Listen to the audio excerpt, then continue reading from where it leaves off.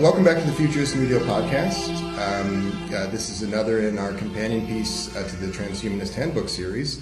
And I'm here very lucky to have a major contributor to this work and to transhumanism in the broadest sense, Natasha Vita-More, to talk about her chapter, The History of Transhumanism. And maybe we can get into some of that moving into the present day as well. Natasha, thanks for doing this. Thank you, Ben. I'm pleased to be here. I respect the work that you are doing. Many of your ideas are groundbreaking, and I think you represent a very well thought out critical thinking and visionary thinking aspect of transhumanism. So thank you. Why, thank you. Thank you. Yeah, the Transhumanist Party is at a critical stage right now, and I think that the Futurist New Deal was devised to help us get through this tough time, bring people from a lot of different political philosophies together, and I hope that people recognize that. And there's a lot of interesting history there in the history of transhumanism. Your chapter in the Transhumanist Handbook gives us some deep background, going back quite some time, and then also gives us information even up to the present day. Tell us a little bit about the genesis of this piece. The genesis of the piece is kind of like a little trek, if you have. Through looking at what went on in the 1980s and the 1990s and the early 21st century and seeing all the pivots that have gone on in direction not only with the advancements in certain technologies, but also the advancements in the mainstream in accepting some of these technologies which were once considered science fiction or maybe questionable as far as how they could feasibly affect humanity and society in our future. And so that is certainly worth a level of caution. And so I urge a sense of caution about any new ideas, but from the stance of being proactive about it, because new ideas always will ruffle a few feathers because you're bringing new ideas to the forefront. Now, with that said, in ruffling the feathers need to be ruffled. It's very important for all of us to continually question what we're doing, how we're doing it, and how we could do it differently and better. In the business world, we call it fail early and often. And when you see that you need to make a change, you pivot, and you pivot with a bit of guidance. There needs to be a level of logic and understanding. And this is where the concept of forecasting really plays an important role, to be able to look at varied futures, many possibilities for the future, and to look at it through multitasking, multi-tracking. So you take a look at the social elements, the technological elements, the societal elements, the economic elements, and also take a look at the not just the economics as far as the finances, but what is driving the course of the future. And currently, artificial intelligence is driving the course of the future, and that is a given. I remember back in the 1990s, we used to wonder, would it be nanotechnology or artificial intelligence that would take hold? And it was 50-50. It was, up for grabs, but artificial intelligence took the reins, and it's moving forward and will bring nanotechnology along with it. So that's exciting. But you asked about what was maybe the purveyor of these ideas, and why did I write this chapter? Largely I wrote this chapter to set some of a stronger understanding, I should say, of how ideas got started and where they're headed. Now, just because one is around early on doesn't mean that one is not currently involved and helping shape and mold the direction of the movement currently and in the future. The aim is to keep it going while applying critical thinking, to constantly question where we're at. And this is something that we all should be doing in our everyday lives as well. For example, if you're someone who runs a business, you need to continually question who your demographics are, who your customer is. Are you meeting your customer's needs? Has your customer's needs changed over time? And if so, you pivot. One company that has been excellent at this is Legos. Lego started out very early on in 1930s. And it was a mom and pop shop, and it changed from its original design to going into plastics. And then it changed from plastics, now going into looking at designer-wise Legos, and certainly using computer algorithms and building out the Legos. But it's still something that everyone loves to use. So I think that, so largely it's to take a look at where we came from, where we are today, and where we are headed. Yeah, yes, yes. And that degree of flexibility in terms of forecasting and in terms of planning for the future is, I think, the most important thing. I was talking to someone just a few days ago, another candidate. It was a little bit on a different part of the political compass than I am, but the political spectrum. Yeah, it's true. But we said the main thing that we have to be thinking about is what works. In talking about the Futurist New Deal, one of the things that we wanted to discuss, it wasn't the top thing, was the concept that data for all is a public good and should be moving towards being a free good. But in looking at the landscape, rather than focusing on some municipal undertaking or some national undertaking, we said that Google and Amazon and the Tesla organization are putting mini satellites up that are going to be beaming that data to everyone. So let's focus on that rather than I haven't been blessed with your perspicacity, and so for me a moment of realizing that all of this was happening was when Ray Kurzweil became effectively the CTO of Google, and we said, well, it kind of seems like life extension is a real thing now. And I mean, it was always a subject of interest, but really things have shifted into overdrive. How would you address people who want to think of what's coming in the next decade or so in the 21st century for life extension, for advanced algorithms, for the transhumanist cause? I think that one of the core skills to have is to be a really good bullshit detector. Because with the confluence of all these science and technologies coming together, and we live in an era of entrepreneurship and innovation where there's angel investors and venture capitalists and government grants looking to seed and fund projects, not all projects have a minimal viable product.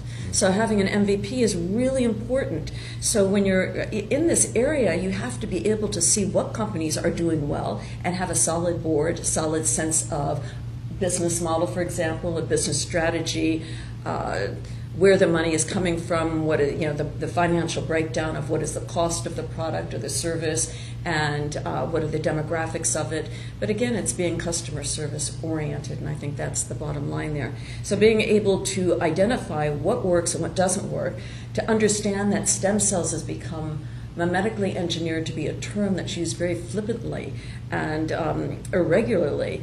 It's almost like we can see stem cells in our toothpaste, stem cells in our clothing, stem cells here and there and everywhere. The bottom line is we're not at the level of stem cell research which is being prognosticated by many within the medical field and in the pharmaceutical field and also in the cosmetic field. Stem cells in cosmetics, for example, skin creams and whatnot, those stem cells are not going to reverse your aging by any stretch of the imagination. Stem cells have only been used successfully in knee areas and some brain surgery and eye surgery. And that's very, very, very organized and well meticulated for that particular area by expert physicians, surgeons, doctors who understand the chemistry of the stem cells. Also, something to be considered is that if you do get a stem cell injection, say you leave the country and go to some place where it's offered for a reduced price, stem cells can also cause cancer. They can cause tumors because when a stem cell goes into the body, it will go to where there is a problem, an illness, maybe an inflammation, and it may not go to the area that you want it to go to. So if it goes to the wrong area, it can cause a tumor. So being a good bullshit detector is being able to understand what stem cells are and to be able to identify the hype there. Another area is, say, therapies, anti-aging therapies. Take a look at Elizabeth Holmes, for example. She made billions of dollars, was extremely wealthy, had a company for a number of years before she was found out, and she was breaking the law. So she's in trial right now. She took money from people claiming to have invented a blood identifier that could do a prick of blood on a finger and put it into this machine, and there was never any machine that was developed. There was a prototype for it, but it never functioned, so there was not a minimal viable product, an MVP on it, and it didn't work. So those are just two situations. There are hundreds of thousands of situations. People who go to their dentist for rhinoplasty, for example, people who have laser surgery by someone who is not an authentic certified eye doctor, going to someone who doesn't have the correct certification, the correct degree qualifications and knowledge and experience, can be very damaging. So we're going to see a lot of snake oil salespeople this decade, and we need to, as transhumanists, be critical thinkers and to be able to identify truth from fact and fantasy from fiction. Mm-hmm. And you mentioned the Theranos scandal, and in the presentation that I was lucky enough to see from the weekend before last, and it got me thinking, maybe at this time as well. Do you think that this is a multi-billion-dollar, kind of effectively a Ponzi scheme that blew up? Mm-hmm. Do you think that things like this in the life sciences, do you think they set us back?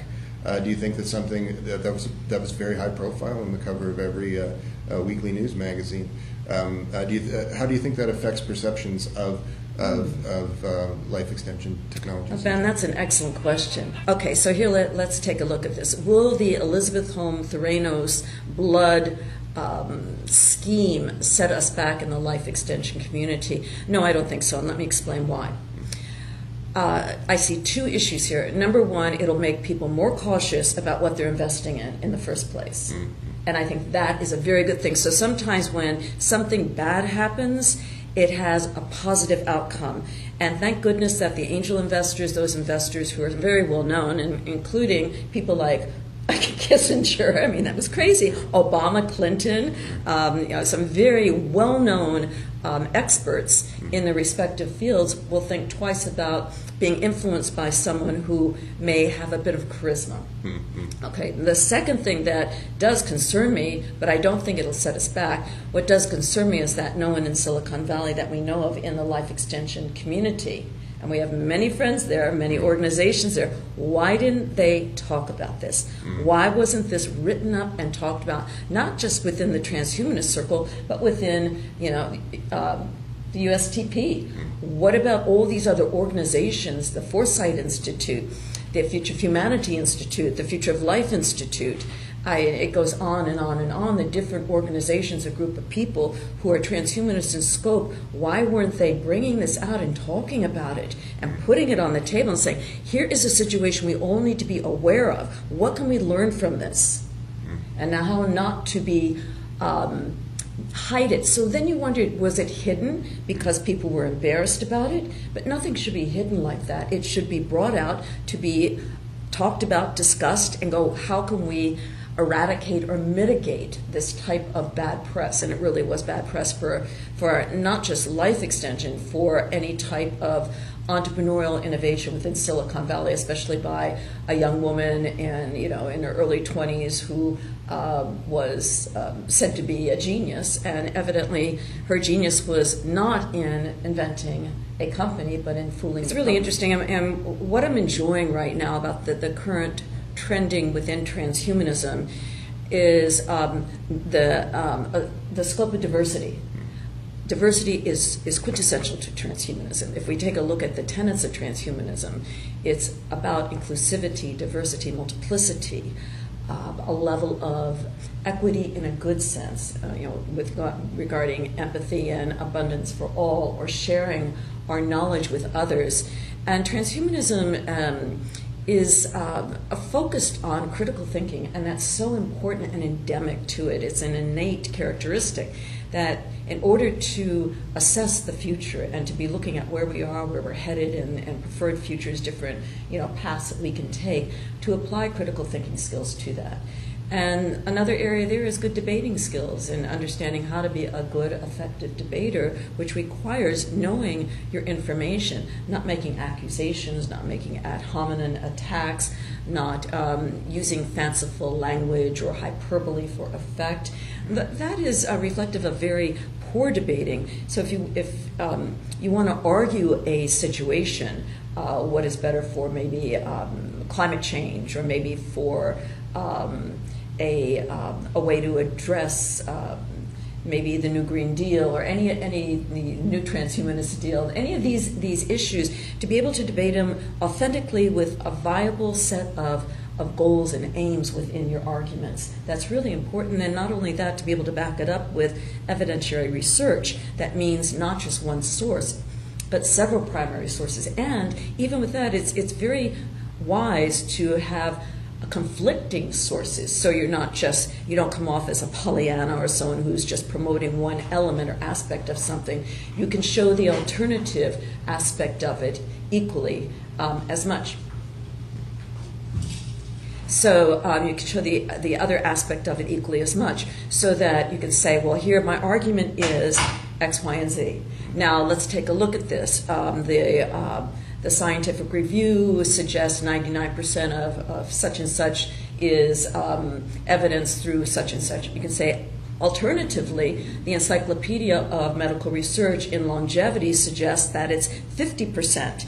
So even if you have conflicting views, show those views and identify those conflicting views and the resources. Then you come out on top as being a knowledgeable person, and that's what a transhumanist is. Not being fooled by information, not being influenced by hyperbole, not being dogmatic, stuck in the mud about your beliefs. In fact, my beliefs, my core values, have stayed the same throughout my life.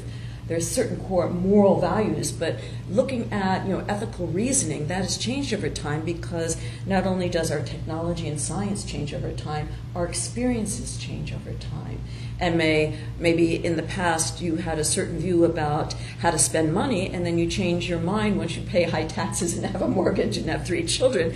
Your idea or your idealism becomes more real and pragmatic. So I think that another area that is really important for transhumanists in the current arena is being able to ask questions, to admit where we don't know the information, get the information, analyze it, discuss it. We need more open discussions about information. So you're within the political arena. I had once been within it, and I will in the future at some date, but currently it's not my driving force. Education is. But looking at the transhumanist political arena on a global scale, there's so many different views. Some are far right, some are far left, some are socialist, some are up, some are down. And I think that is a healthy thing.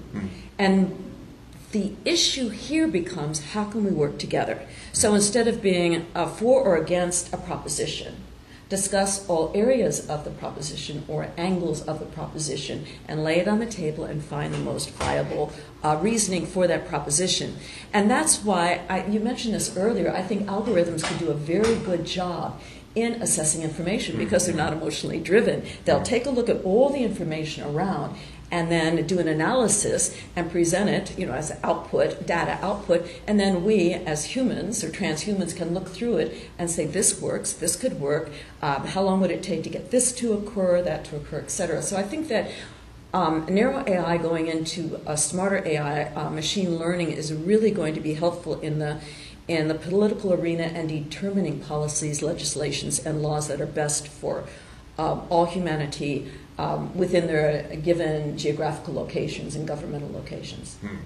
And it's an incredibly interesting subject, this idea that advanced algorithms can add a lot more to what the functionality and facility of governing organizations. I'm reminded of this demonstration from Google Labs, the Google Assistant, just about 2 years ago, and it was a simple product that allowed you to be having a digital assistant making calls on your behalf that was indistinguishable from an actual assistant.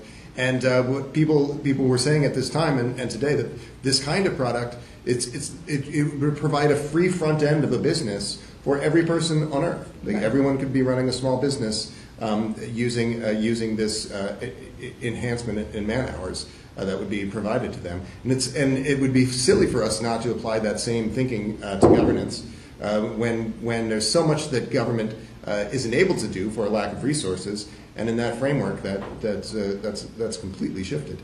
And we're having actually a talk on the detonation program, the Steel Archer program, at 6 o'clock tonight, just a few short hours, on the subject of algorithm-run technocracy from the legality and also policy standpoint. Excellent. Good. Get a little plug in there. Yeah, it's good. So we're kind of out of time. Yes. But I welcome you to come into my class that I'm going to be instructing. It's on communication, as a matter of fact. And I teach business and communication and ethics, and I enjoy all those courses. So it's very exciting, and I look forward to putting together a transhumanist university so we can help people around the world learn critical thinking, how to ask questions, how to learn, how to pivot in their thinking, and how to create prosperity for all. Thank you, Natasha. Thank you. You're an inspiration, and I will be at your class with bells on. I will be looking forward to that. Okay. Thank you so much. Thank you.